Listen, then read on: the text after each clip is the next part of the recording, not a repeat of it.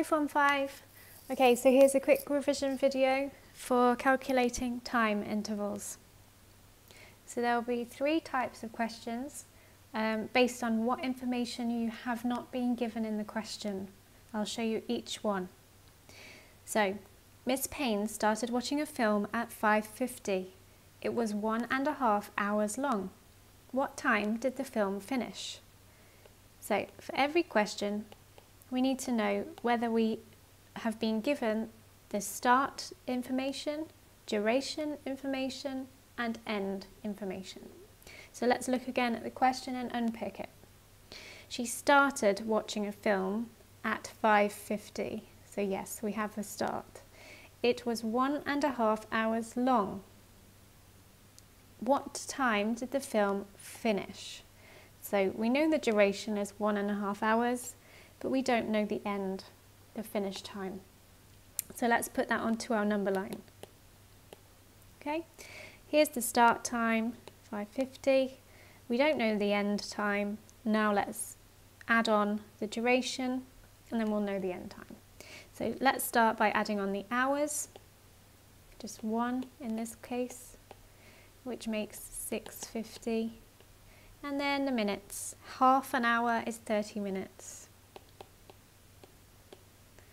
Okay, this is the bit where some people may get confused because they might do 6:50 plus 30 is 6:80, which we know can't be true because we can't have more than 59 in the minutes section. So let's try and do it in chunks. Let's go to the next hour, which would be 7. How many minutes is it from 6:50 to 7? 10. Now how many more minutes do I need to add? It's going to be 30 minus the 10 we've already added, which is 20. So now 7 o'clock plus 20 minutes is 7:20. Okay, that's the answer to the question, what time did the film finish? If you want to check this, you can count backwards and see if you get to the same start time. The next type, see which information is missing. Miss Daunt went on holiday to America. The flight left at 3:20 p.m. and arrived at 9:40 p.m. How long was the flight? So we're looking to see which one of these is missing. Is it the start, duration, or end? Now if we're talking about a flight, when it leaves is the start and arrives is the end. So we don't know the duration. Let's put those times onto the number line. 3:20 p.m, 9:40 p.m. Okay, now we'll start by adding the hours. We need to add any full hours that we can. So I can go all the way up to 9:20 here. I can't go to 10 because I can't go that far. I just have to go to the one before the final time.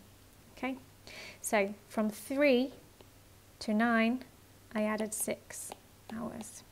Okay, now the remaining minutes, so from 20 to 40 is 20 minutes. So the answer to this question, how long was the flight, is 6 hours 20 minutes.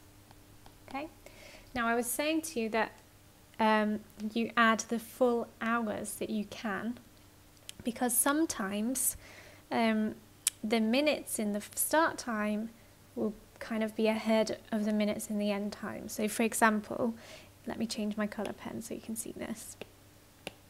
If, for example, the question was actually 3:40 to 9:20, I couldn't add 6 hours here. I couldn't go to the 9:40 because it's further than this. So I'd have to go to 8:40 and then go to that part there. I hope that makes sense. Okay, the last type, change back. Mrs. Garcia needed to cook a chicken. It would take 1 hour and 45 minutes to cook and needed to be ready for 5 p.m. What time did she need to put it in the oven? Okay, so let's unpick the question again. It would take 1 hour and 45 minutes to cook. That is the duration, it's the how long part. So I've got that one. Needed to be ready for 5 p.m. Ready for 5 p.m. That's what time she needs it to be finished, so that's the end time. What time did she need to put it in the oven? So that's the key, because we're talking about cooking, that's the start. So we don't know the start time. So let's put the end time on, 5 p.m. Or we could also write it like this, or if we're using 24-hour time, like this. But I'm going to probably go for this one. Okay? Now, I'm going to count back the duration this time. So I'm going to count back an hour, which takes me to 4. Now I need to count back 45 minutes. Now it's hard to do 0 minutes minus 45 minutes. That's where some children would get stuck.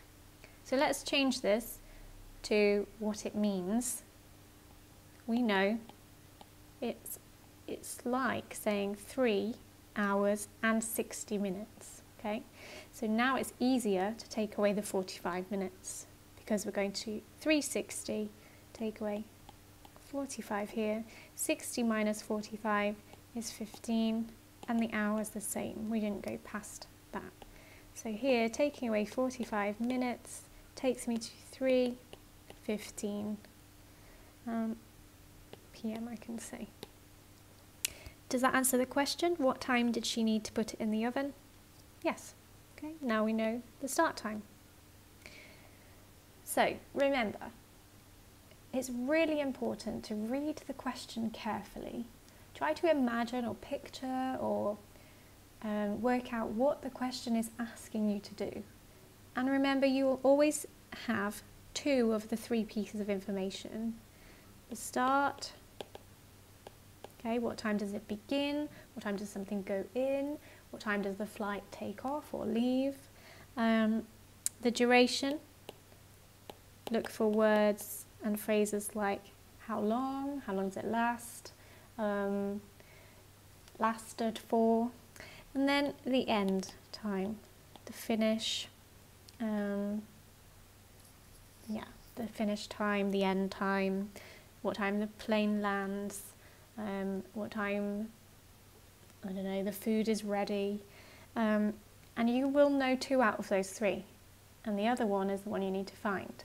Sometimes you'll need to count forwards, sometimes you'll need to count back, but you'll need to really understand what the question is asking you to do.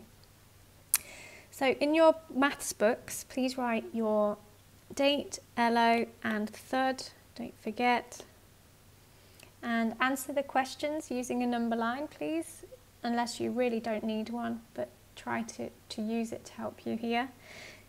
When you've checked all your answers by counting in the opposite way to the way you solve the problem, mark your work with green pen, make your corrections, please, as you go along. And then when you've finished, you can take a photograph of your work and upload it to the maths folder on Seesaw. Thank you.